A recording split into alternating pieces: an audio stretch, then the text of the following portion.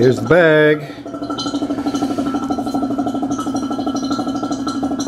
Seems the breather cloth did the trick, and it's sucking it down pretty good all the way around. I think it was probably good that I glued the seam together before doing this. But the little template to insert the body into was a good idea too. I think that kept the edges from bending over. I'm getting, it's like close to 27 inches of mercury, so we got a real good press going on now. So old free machine they were throwing away at work, so it works fine, and they had all the spare oil for it. So anyway, kind of looking forward to how this thing turns out.